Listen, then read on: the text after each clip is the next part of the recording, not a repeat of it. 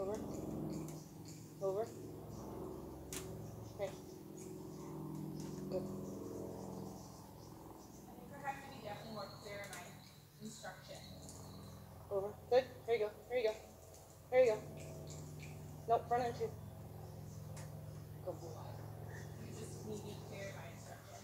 Well, what was happening is he was being allowed to be distracted way too long. Oh, okay. So he's like, Done a little smack. good, aren't I pretty sitting here? So when he got disconnected, then everything became just white noise. It became like the TV on in the background. So that's why I kind of took it up a little bit to say, excuse me, that's not acceptable to be distracted.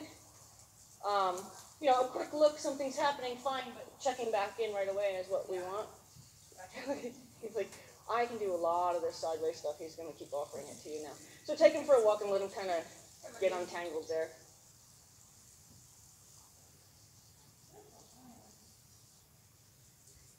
And if he's the type that likes to, you know, take a jog, it's always another option.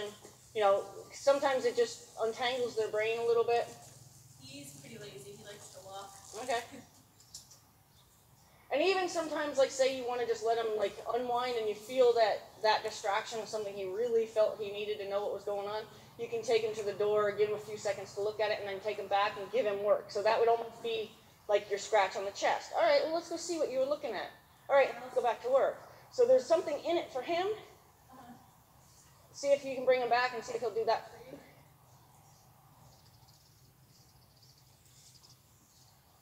Stand. Good. Oh, he had an itch on his butt. Sorry. It's all right. He's over it. Over. Let's go. Over.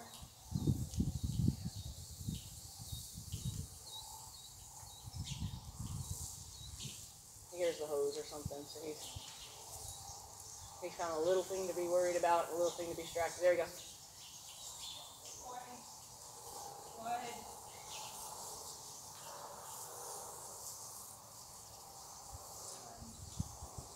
Good. There you go.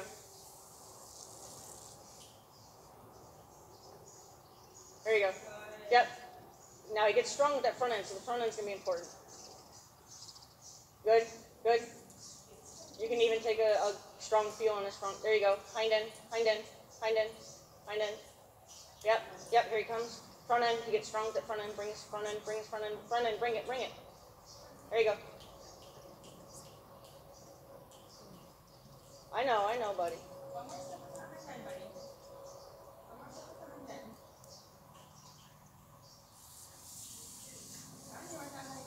Here he comes. Good.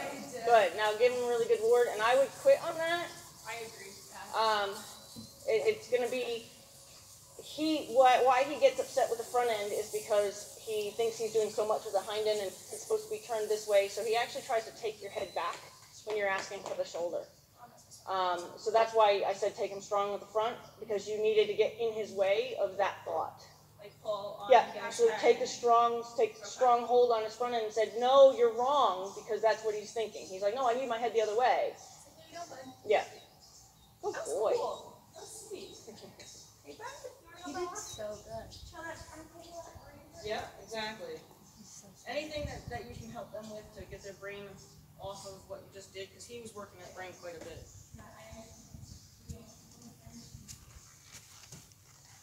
That stayed on?